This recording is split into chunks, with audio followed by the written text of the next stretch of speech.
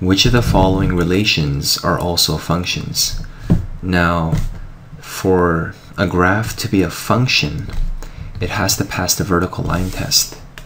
So if we're to draw a vertical line for graph number 1, here it must only cross maximum of 1 time to be considered a function.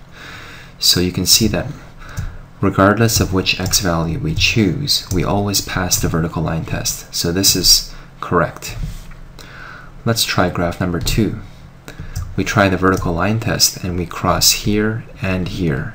So because we're crossing more than once, we're failing the vertical line test. So choice 2 is not a function. However, it is considered a relation. A relation is very forgiving.